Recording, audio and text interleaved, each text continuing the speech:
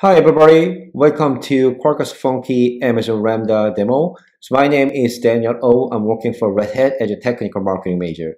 This video showcases how to write your function using Quarkus Funqy extension and deploy that function into Amazon Lambda serverless platform. Let's get started.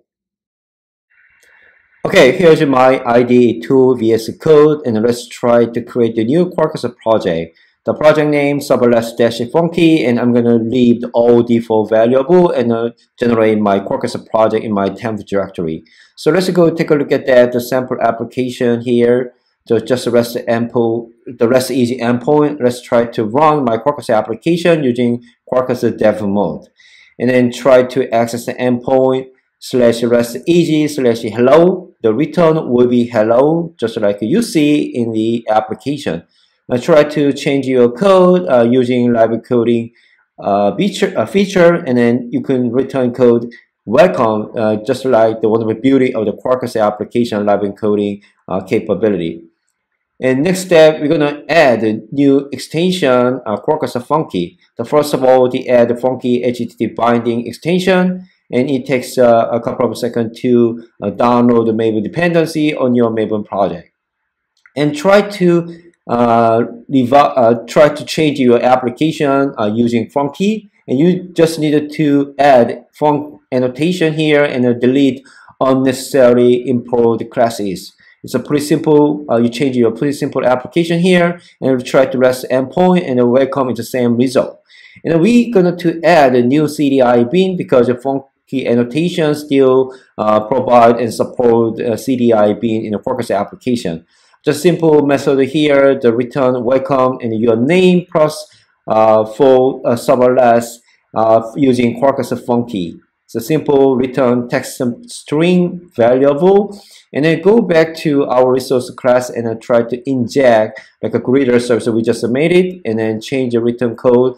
In order to change the return code, we need to add a new method here, like a func and the public string and greeter. But in this case, we define the actual function name, the hybrid. If you don't specify the function name, your method name will be your function name by default. And I try to access the function endpoint with the parameter Daniel O, and then you can find the welcome Daniel O for serverless of using Quarkus Funqy method. So next step, we're going to add Amazon Lambda with your Funqy annotation to deploy this application into Amazon Lambda. So we just add a new extension, and the one thing you needed to do define is the method, the function name. So here is the Quarkus.func and explorer is hello, the one of I function name, and try to Maven package. Once you're done making Maven package, the all generated file is already located in your target directory. For example, the manage bash file, how to create, delete, and update your function on Amazon Lambda, and there are also YAML file to local testing for Amazon deployment. So let's try to run your manage bash script, but you just needed to pass down your Amazon resource name here as a parameter your manage bash script. It takes a couple of seconds to deploy your application into Amazon Lambda. It depends on what kind of application you need to deploy in Amazon Lambda.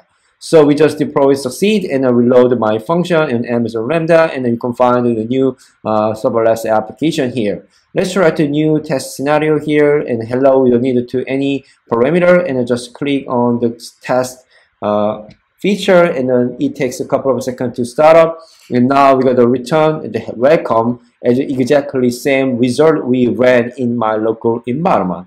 So let's try to delete this function because we need to redeploy new function method, and just make sure the delete is already deleted, and then go back to our application properly and change the method name like a function name, the hybrid, and retry to package Maven, the package application once again, and then try to run the manage bash script with the create parameter, and then just succeed, and then go back to Amazon Lambda console, and a new function is just deployed, and then go to create a new configuration to test, and the event name like a greeter, and then the parameter is like my preferred name, for example, Dan O.